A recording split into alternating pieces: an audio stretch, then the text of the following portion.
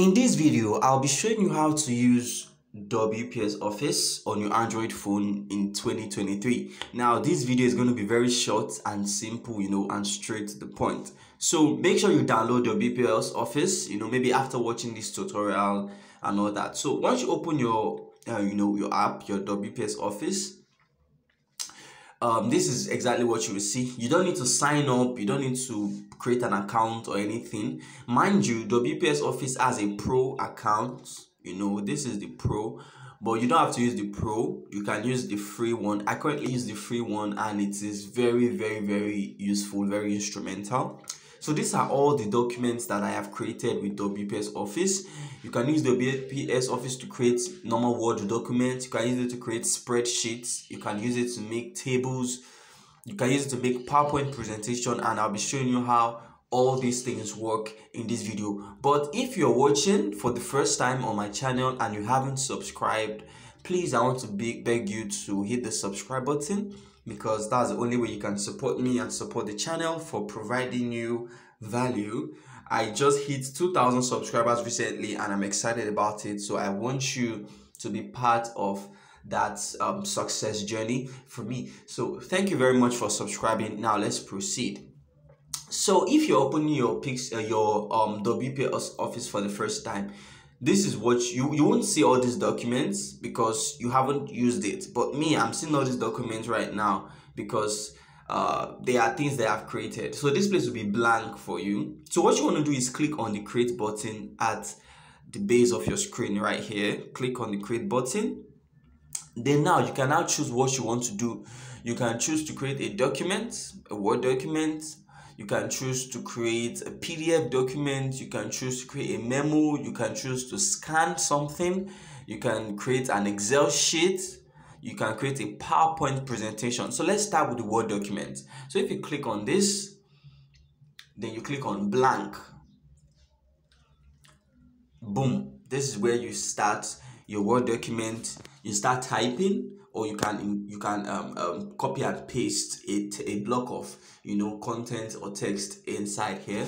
So there are so many tools, just like you have your Word and MS Word.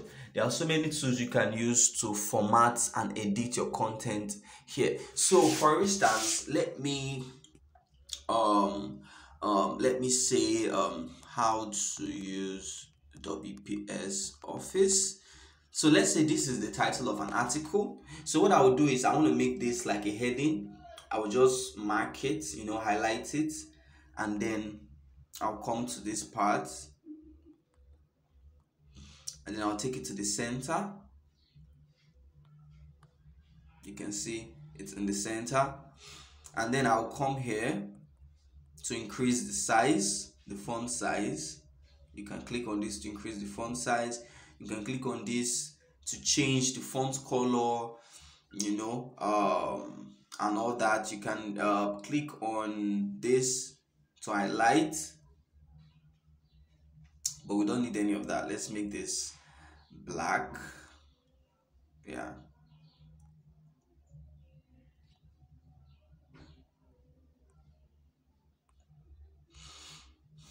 No fill.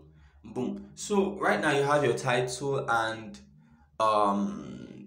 if you do not want to see the entire page of what you're doing, like you don't want to see the entire page, the entire page of the article or the content you're writing, just click this, and then everything compresses, and then you can start writing bit by bit. So let's say you have your title here. Let's make this bold by clicking this to make it bold, and then you can start writing whatever you want to write. Let's say this is a short tutorial on how to use WPS Office, and then you can just keep writing like that. And when it comes to things like bullet points, creating bullet points is very, very easy.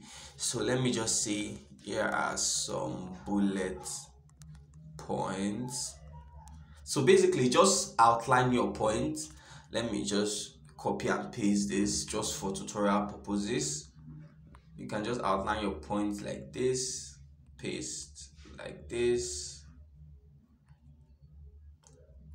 So once you've done this is just for tutorial purpose. Of course, you would not be writing here are some bullet points, here are some bullet points, here are some bullet points. So I will just mark all this, you know, and then I go to where I can format it. I'll click on this. So once I click on this, I'll click on number or just, you know, bullet points and all that, and I can just leave it like this or like this. You understand? That's how you create bullet point. And then you can also add images, you know, to your document. So if you click on the plus sign right here, not even the plus sign, once you click on this image, you see add pictures. You can see it. Once you click on add pictures, you can go to your gallery, you know, insert a picture that you want, mark okay, and it has been inserted, and then you can crop it, and then boom, you have your picture. And then you can also add things like table to your the document. So if I click on the plus sign, you see table, you see comments, you see custom drawing. Basically just click on table and you can see, you can choose the number of rows and columns that you want, just like that, and then you can add it to your design, to your document, just like that. So this is like the basic things you need to know. These are the basic things you need to know about creating documents on WPS Office. So if we go to, let's save this. So if we go back to save, so if we go back to the home page, let me call it the home page, you know, and you click on create again, then you can choose to create you know, what we did now is like a document, you know, a normal Word document. So you can also create an Excel, you know, an Excel sheet, spreadsheet, by clicking this. And once you do that, you click on the blank page and boom, you have your Excel sheet. For those who know how to use Excel, I'm not pretty good at using Excel, but I'm just here to let you know that you can actually create something. You can actually create an Excel sheet using this application. And if you also come back, you click on create and then you click on PowerPoint presentation, click on blank. You see how you can create a PowerPoint presentation, very easy, very clean. So yeah, that's it. Maybe I'll be making a special video on how to create PowerPoint presentation because it takes a lot of time to create something really good. So I would not want this tutorial to be too long. I'm going to create a special tutorial for a PowerPoint presentation. So just watch out for that. That's why you have to subscribe so you don't miss it.